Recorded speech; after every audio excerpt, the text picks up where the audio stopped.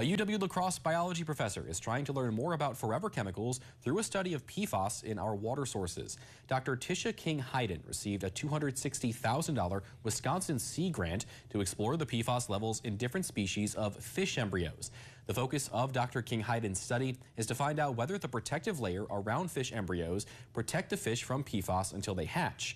Findings can help determine how fish populations are affected by PFAS, as well as future risks for human embryos exposed to these chemicals. Dr. King-Hayden says it's important for the community to be aware of the PFAS levels in their water at home. You might get like a water report and it will tell you how much PFAS is in your water and what the limits currently are.